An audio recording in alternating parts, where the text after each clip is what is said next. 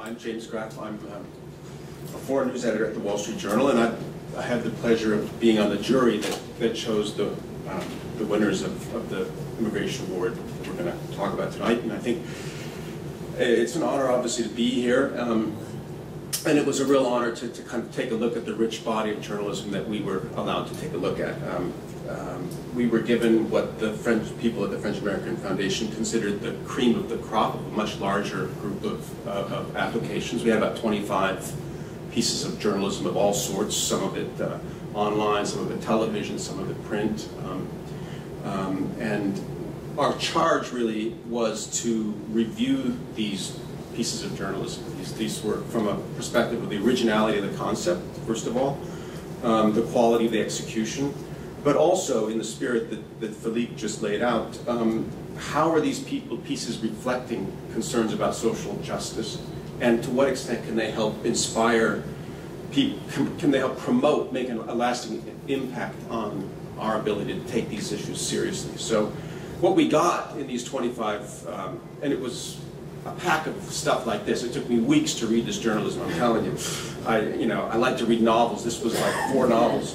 But it was a real embarrassment of riches, and I think despite what everyone likes to say these days, particularly in my field about the parlous state of journalism, in a world that encourages triviality and that where attention deficit or disorder is the cause of the day, so to speak, it was really quite encouraging. I think also that someone at the FAF, and I don't know if it's probably not a person sitting here, but whoever it is, chapeau, the very idea of creating an award specifically for journalism was, I think, extremely wise. I mean, we didn't know. I mean, we knew that journalism was, or that immigration was a big deal, but if you just look around right now and see how central it is to politics in every part of the world. Now, in a sense, I don't have to tell you, and Philippe has already told us about how, we've got immigrants plunging Europe into a political crisis that we don't even know how it's going to end. We've got immigration marking the return of razor wire as a symbol of European frontiers, which hasn't been for many, many years, decades. Obviously, as we all know, it's dominated politics here, particularly the race for the presidential nomination among the Republicans, where the candidates, it's like, who's the toughest dude against immigration? It's really the whole thing. I mean, they've been at pains to outbid each other, not only on how long and how arduous the trip to citizenship will be for the 11 million odd people, undocumented people here in America, but even, I mean, the way to really kill the argument is that there is no path. I mean, that's the real killer argument on the Republican campaign right now, or so they think. We'll see whether or not reason prevails. But the point is, beyond those topical concerns, immigration is just a vast window on human courage and on human ambition, on suffering and perseverance, and also on depravity and cruelty. And I think it's those themes that the journalists that we most like, that they picked up those themes and brought them to life. So we gave 2 honorable mentions.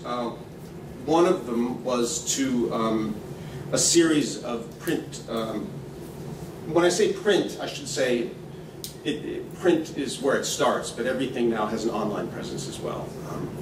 But it was the Arizona Republic that put together a series called Pipeline of Children, A Border Crisis by Daniel Gonzalez, Bob Ortega, and 7 other journalists and a few editors and photographers at the Arizona Republic. I urge you all there are links, I think, on the invitation you got. I urge you all to read this. It's an absolutely fascinating, detailed, and really harrowing account of the horrors that drive children to seek any way out from the threat of gang violence in Honduras, Guatemala, and El Salvador particularly. And the often even greater dangers they encounter from extortionists, other kids, all kinds of horrible characters on the way through Mexico, and often the massive frustration they encounter at the end of the road.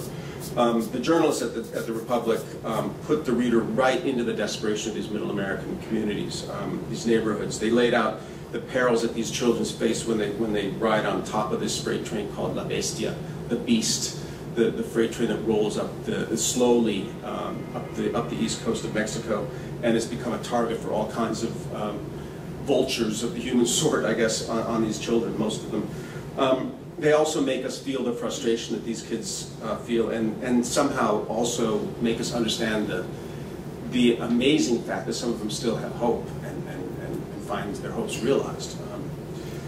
Anyway, the scope and ambition of that series, I think, ought to silence anyone who says traditional journalism outlets are dead or doomed. I'm not saying that because I work at the Wall Street Journal, because I haven't worked there that long. It's just kind of encouraging to see that that traditional journalism outlets can do this. And I don't really know anything about the finances of the Arizona Republic, but I know that somebody there recognized that they had a topic of burning importance to the area of Arizona particularly, and that they had a structure in a traditional newspaper to support this kind of outstanding journalism. You can't get this kind of reporting by sending somebody out on spec and saying, give us a story about immigration. This is a structure that takes editors, it takes planning, it takes money up front, and those structures need to be supported. And I think it's great that the FAF is doing its part to do that. Also earning an honorable mention is Displaced in the DR in Harper's Magazine by Rachel Nolan, who's right here. Hope you said hello. Give her a hand. Her beautifully written story lays out the historical origins and the surreal consequences of what's known in the Dominican Republic as the sentence, which was a high court decision 2 years ago that essentially declared more than 200,000 people there in the Dominican Republic stateless, simply because of their Haitian origin. A lot of these people had been born, all these people had been born in the Dominican Republic. Many of their parents had been born in the Dominican Republic. The Rachel story is a fascinating look at also how race is constructed. And we see it in the Dominican Republic in a very different way than we do here, but it shines a very, I think, very interesting light on the way we construct our racial categories here in the U.S. As she pointed out, the people in the Dominican Republic who hate the Haitians because they are black and because they are white, these people, they come to the U.S. and find out that they're black in the perspective of the Americans and suddenly get another side of the story. So it's a really interesting, and I urge you to read it, a story about the whole thing, and also about American complicity, I think, to some degree, in the way the Dominican Republic developed that way. Rachel did her work as a freelancer, but again, we have a story brand in American journalism, Harper's Magazine. It's probably one of the oldest existing magazines, I think, in America still, isn't it? I mean, it's been around since the abolitionists in New England, I guess. You know, it put up the cash, it offered editorial guidance, it had fact checkers help her out, and that's what makes this fine work possible, I think, to some degree. Rachel was a full-time journalist before she decided to pursue a PhD in Latin American history, and we're glad that she couldn't resist the temptation to return to journalism, and I'm pretty sure she's not going to be one that's going to hole up in an ivory tower, maybe for the rest of her life. Finally, this year's FAF Immigration Journalism Award goes to Maria Sacchetti of the Boston Globe for her piece, The Unforgotten. Maria is right there. Come up in a minute, but absolutely a searing picture of the injustice and the human effort to address it played out in rural Texas. Maria started with a simple disconnect, as she told me earlier today. A Salvadoran woman in Boston, Maria Intariano, had a broken off series of texts that made her fear that her brother Santos had gone missing, but she couldn't report him missing. The structures didn't exist to do so. That thread led her to this macabre tableau in Brooks County, Texas, where the bodies of more than 400 immigrants in this one county alone have turned up dead. The bodies have turned up since 2009, because it's part of this Bestia pathway and all the rest of it coming up the East Coast. This county doesn't have the means or the expertise to handle these bodies, let alone identify them. As Maria tells the story, and again, I hope you read it, she shows us this unbelievable bureaucratic catch-22 that essentially drains these people of their personhood. And she also introduces us to a crew of volunteer forensic scientists and students that are doing the thankless and heartbreaking work of helping them, restoring a kind of belated personhood, if you will, to these people that have had it taken away from them. And also, I think she tells us a lot about the pain of waiting and of not knowing that plagues so many relatives of people that take this journey north that doesn't ever end. So I want to ask Maria to come up here with my congratulations, and she's going to tell you more. So thank you very much.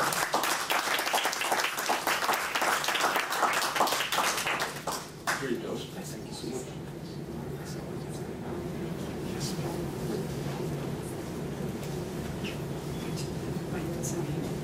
much. Well, you have to forgive me. I'm used to listening, not speaking. So thank you in advance for your patience. First of all, on behalf of the Boston Globe, I'd like to profoundly thank the French-American Foundation for this award. I'd like to thank the judges and the funders. It's a very generous award, and it means a great deal to the newspaper, but also to me personally. I'd also like to thank my father and my aunt for being here with me. So thank you for accommodating me.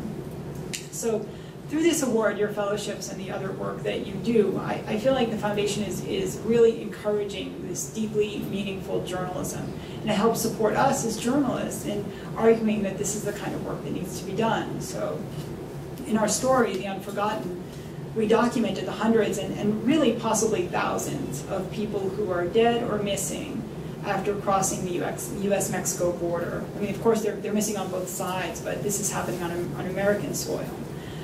In this one case, I was introduced to a woman named Maria Interiano, and she's been looking for her brother since June 2013. So to this day, she has not been able to get a police department to take a missing persons report for him. She tried 3 different police departments, and they all said, well, we don't know where he went missing, so we can't take a report. No one would look for him. So she went to an advocate, and they came to the newspaper. Without a police report, you can't, it's very, very difficult to get your DNA into a system. So there are hundreds of human remains found along the border. But without a match, no one can know what their name is, who they were, and they can't mourn them. No one will ever know what happened to them. So without a police report, you can't get the DNA test. When I first started reporting this, it almost didn't seem real. I mean, this is a country, the United States of America, where we agreed to identify dead enemy soldiers because that's the right thing to do. There are enemies, and there is a process for identifying them. And we do not have that for migrants crossing the border to cook and clean and care for children. Again, I was a bit skeptical when I first started doing this, but Maria, who is undocumented, has been very courageous. She's had the FBI in her house. She would tell anyone she's desperate to find her brother Santos, and has not been able to do it. Without her showing me, I wouldn't know these stories. So I want to tell you what happened after our story ran. After we reported this, Maria got her DNA into the FBI system. A possible match was found to a skull found along the border just after he disappeared. And then days before the police were preparing to search that site again to try to find clues or something that could say definitively that it was him, her brother Santos, Maria got a call from a stranger, and he told her that Santos was alive.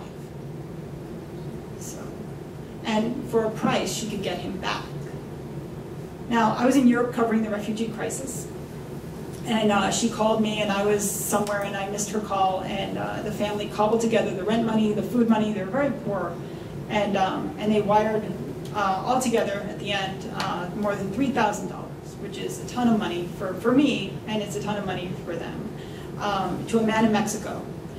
And they told her that her brother was on his way, and then their phones went dead. And of course, she did not see him again. You think, oh, you know, how could she not know it was a scam? These scams are so common. But in those same days, one of the money transfer services told me that families from Texas, Kansas, and Maryland sent money to the same man in Mexico. So this is something that is affecting families very far from the border in places like Boston. It's affecting people all over the United States. I don't think I really understood until all this developed how prevalent these scams are, but also how many people are looking for the missing. Through Maria, I found out that because they can't file police reports, because they can't get their DNA into the system, their immigrants are taking to the internet by the tens of thousands and posting missing persons reports in Spanish on Facebook pages. And they're posting pictures, details about their loved ones, and their cell phone numbers, which is exactly what scam artists need to call them. And that is happening over and over and over again.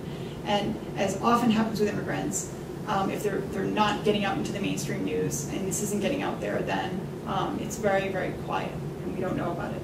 So thanks to Maria, we do. And so